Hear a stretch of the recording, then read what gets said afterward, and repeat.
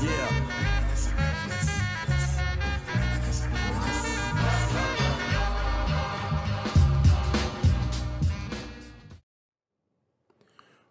going on, everybody? It's your boy back with another reaction video, and today we'll be reacting to 3 real-life Halloween horror stories with photos and news footage proof. I know it's Halloween, and it is, I think, November 2nd now, but I don't care. It's Halloween until December 24th. So even though I don't celebrate one of those holidays, but anyway, I believe this is from Nightmare Files, if I'm not mistaken. So I'll put a link in the description of the original video, so you go check it out yourself. Like, comment, subscribe on his channel, all that good stuff, all the bells and whistles. Don't act brand new. YouTube's been around for a long time. So without further ado, here we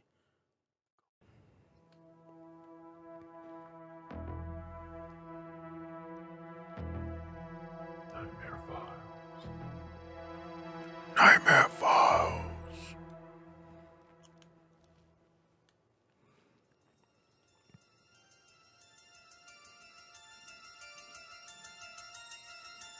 It make me think of that fucking Halloween 3 when that jingle came on on the team TV. God, I hated that song when I was a kid watching that movie. I'm 20 years old, but when this happened, I was 13 years old. It's not that long, but it's just weird. At least to me it is. All of my friends gathered at my house at around 5:30 p.m. This was on Halloween, of course. We hung out for a while playing video games and calling girls until the sun went down. Eventually, we all went randomly calling girls. We all had on masks, no costumes. We thought we were too old to wear costumes. We lived in Long Island, so there were plenty of people outside everywhere. You're too old to wear costumes, yet you went trick-or-treating. Or did you just go out? Because there's a difference. Because I myself, when I was like 16, I went out. I didn't go trick-or-treating, obviously, because I didn't really celebrate Halloween. But I went out with friends, driving around, and maybe egging people's houses. But I didn't hit any windows or nothing. I made sure I either threw it short or I hit the roof. So I'm the good guy here. All right. Don't judge me. And we also made TPs in people's houses. But anyway. So an hour goes by, and we stopped by an apartment building at the end of a cul-de-sac that had people handing out candy in front of it. There was this one guy that seemed normal, and once we got to him, we said trick or treat. He seemed very nice, sorta. I say that because he was very charismatic when he was talking to us, but then all of a sudden, he went from laughing and grinning to just a blank face. He stopped talking to us, put the bucket of candy down, and he just went inside his building. We thought he had to poop all of a sudden and continued getting candy. As we rounded our way around the cul-de-sac, Thought he had to take a shit all of a sudden. Back at the apartment building, and I saw that same man dragging what looked like a fake body out of his building, and he dropped it in the middle of the street. But the prop body didn't have a head on it. He went back inside, came back out, and the head was in his hand. I got my friend's attention, and everyone turned around. Okay. The guy walked to the street, stopped at the curb, dropped the head, and kicked it in the street. And he just walked away down the street like it was nothing. My friend yelled out, "Cool props, bro." The man stopped walking for about 2 seconds, then continued to walk. It was weird because he never looked back. He just stared at the ground. He trying to be Michael Myers and shit. We all walked over there, and we were amazed at how real it looked. We continued to walk down the street. A car was pulling out of one of the driveways, but the prop was in her way. The driver got out and attempted to move the prop that was in her way. Then some kids around our age went to go help her because she was struggling. One of the boys went to pick up the body prop and immediately dropped it. At the same time, one of the other boys went to pick up the prop head and yelled out, "What the fuck is that?" as he simultaneously threw the head. Everyone started screaming. That the and way he running. sounded. A grown-up walking with What her is kids that? went up to the head. What poked the it, fuck is and that? stepped backwards, covering her mouth with her right hand, as her eyes widened to the point where they looked like they were going to pop out. So someone called the cops. Had that damn We found out that what we was thought that was groundhog or whatever that actually was. Scream. The name of the woman was Patricia Ward, and the man we saw was her son who lived with her. Oh, His name wow. was Derek Ward. He was found Killed not his too long mom? after that. He was dead. He Oh. jumped in front of a moving train. He killed himself. Looking back on it, I'm guessing what we witnessed prior to what he did to his mother was the moment that he snapped. He literally stopped talking in mid-sentence and completely switched. He went inside and killed his mom. That's what he did that quick What and if he would've chopped her used that head rage off. on us? Honestly, I always think about that, and it scares me to this day that you can walk past anybody. I don't know. That don't Never sound. know what they're going through, and they can just snap on you. Scary, isn't I it? don't know. That don't sound like a snap to me. I mean, I guess because if he was all like, "Hi, how you doing?" giving out candy, and I was like, he just, and then turns around like fucking Michael Myers and walks in and just goes stab his mother to death and chop her head off. Like, but I feel like it has to be something that leads up to that. It has to be what they call like a trigger event, like something. Because that's if you just snap like that, just everything's perfect. There's no like rhyme or reason. You don't have a history of like, killing animals or some shit or having like really aggressive behavior. There's nothing like that. And there's no signs of nothing. And you just, which I mean, can't happen because there have been serial killers that didn't kill animals, but they did. But it was something that led up to them when they started killing people, though. But if you have nothing, and you go there and especially chop someone's head off, which seems to be like he did that within minutes, because they left and walked into the street. He chopped the head, unless he had already chopped the head off, and then just brought the body out. What led up to this? What was his home life like? Do you have any history of mental illness?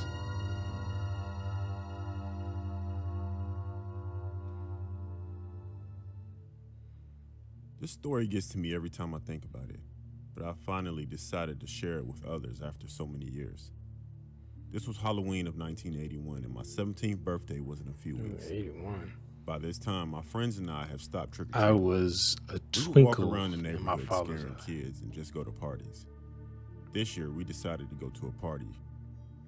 Around 6 p.m., I left my house to meet with my friends, Maria and Gloria, to go to one of our friends' Halloween party, where all three of us lived. The party was right in the middle of us, and we would just have to meet up there at the party because that was the only smart thing to do. We lived in Brick, New Jersey, so walking alone at night as 16 and 17-year-olds, especially as girls, was pretty safe to do. About 3 minutes into my walk, I walked past plenty of trick-or-treaters. Then I headed down a back street.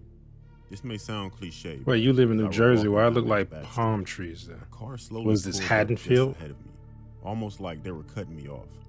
2 men were in the car, but the passenger got out smiling, but I could see the driver's face.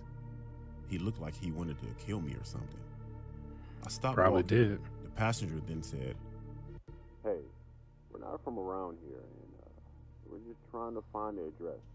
This address. Can you help us? as he were pointing at a piece of paper in his hand. Can you fuck off? He looked back at the driver, and the driver nodded. And he took a step toward me, smiling. Then he said, Don't be afraid. Just help us and we'll leave. I Like, stepped who said I backward, was afraid? But at the same time, an older man came outside to throw away his trash. The passenger looked at him. The old man looked at the both of us, and the passenger jumped in the car. I heard him say, "We'll try another one," and they drove away. The old man asked me if Okay. I was okay, and I said, "Yes, sir." So I made it to the party and met up with Maria. Try and Gloria. another one. Maria was freaked out because she said that there was a car that looked like they were following her. But luckily, she was on a populated road. Gloria didn't run into those guys. Fucker trying to snatch So somebody. anyway, we went inside the party and had a lot of fun like usual. Close to midnight, we were all leaving. It wasn't a school night, so we got to stay out longer than usual. We all walked outside, and Gloria and I said our goodbyes, but Maria asked us to walk with her and spend the night for the night because those guys freaked her out earlier. We told her that the guys were long gone by now, and it would be fine.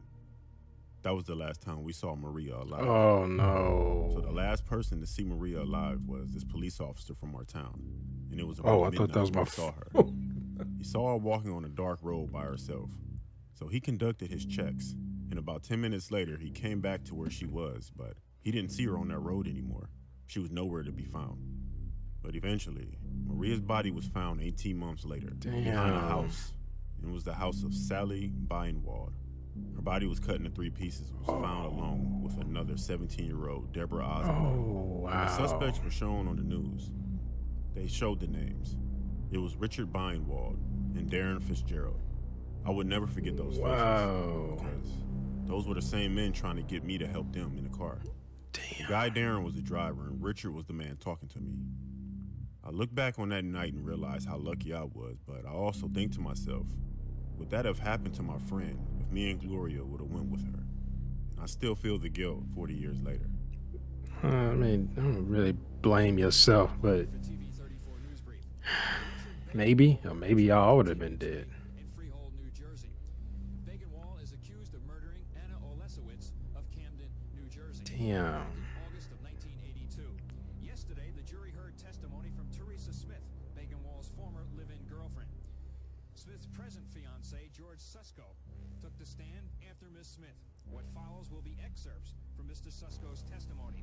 And then you'll hear today's testimony of Detective Kevin Quinn of Ocean Township, who searched Bagenwall and Darren Fitzgerald's apartments after their arrest in Asbury Park. And then you will hear the testimony from the Look at this smug motherfucker. He's like, Darren Fitzgerald, who helped Bagenwall dispose of the dead. I'm gonna punch him in his fucking face. You big. You know, let me be in a room alone with you a second. We'll see how big you are, motherfucker. When I was 16 years old, I never got along with my stepbrother.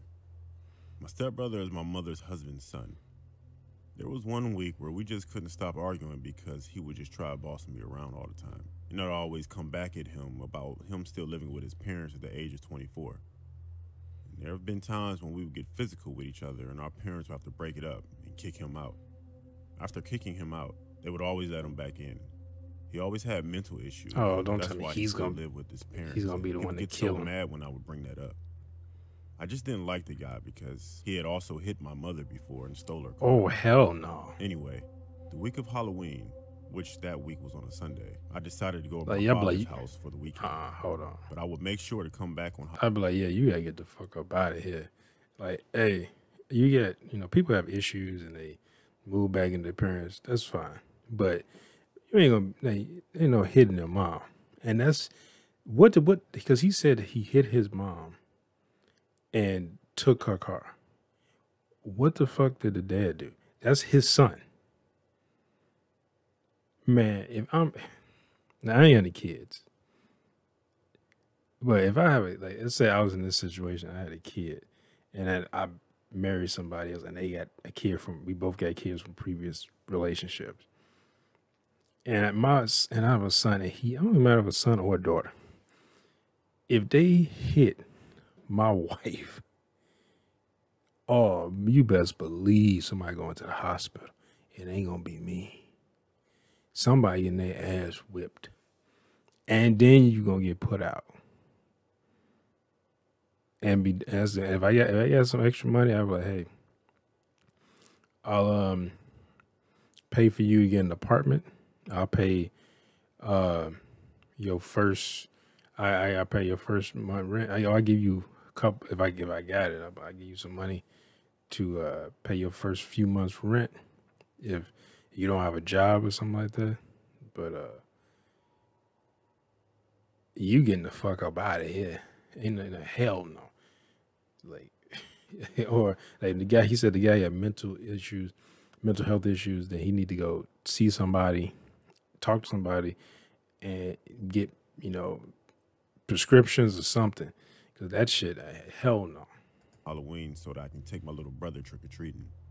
I woke up Halloween morning very early so I can get ready for church with my father. I noticed that I didn't have a shirt, so I went to my mother's house to get a shirt. It was pretty early, around 9:30 a.m., so I knew that everyone was still asleep. But when I walked in, my stepbrother was just standing in the middle of the living room staring at me. He had an odd look on his face, as if he was smiling, but only with his mouth and not his eyes. His arms were straight down to his side. He spoke to me. Hey, how long are you going to be gone?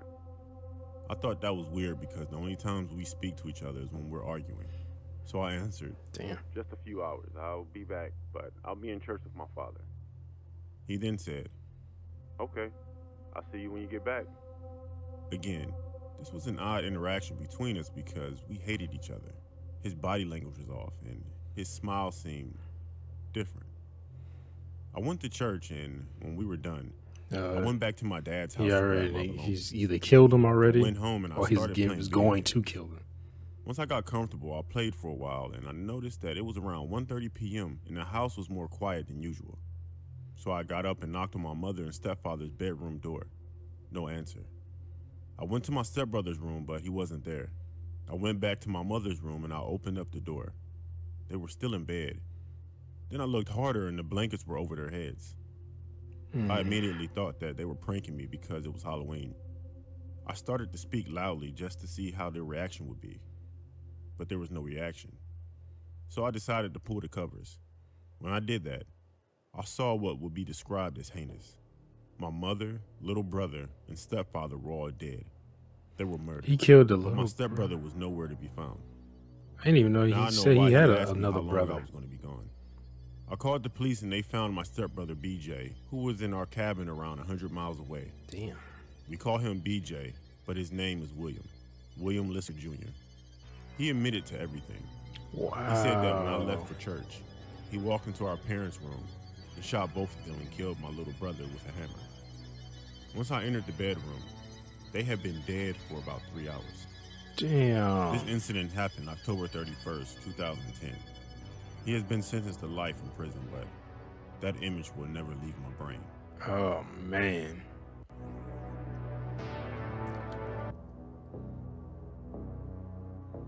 Oh, I guess he decided not to show it. Damn, that's fucked up.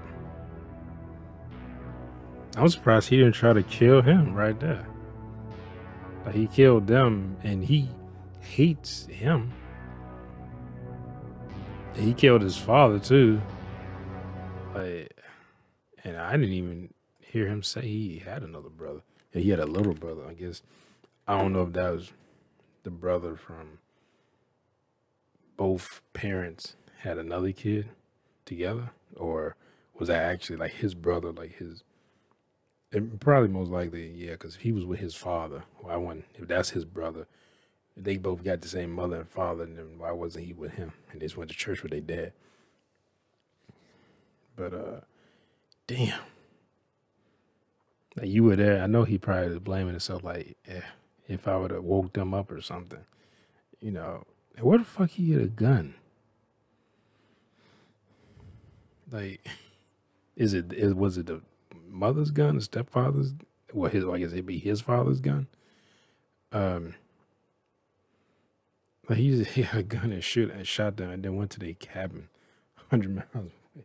So he asked them how long was he gonna be, so make sure he gets a head start. Like, he definitely go to jail because that's premeditated. Like, he might have, because he said I guess probably has some mental health issues, but he's not crazy because he thought this out. And then when that boy came back, he's like, oh, hey, how long you gonna be? Oh, okay, you gonna be a couple. Okay, all right, I'll see you when you get back. You know, he just, even though he couldn't hold back like his insanity, because he said he just stared there with a smile on his face. Like, he's so happy at that. What he's about to do? But damn, now I guess he going back with his father. But that other story, what was it? When the girl died, he said cut up in 3 pieces.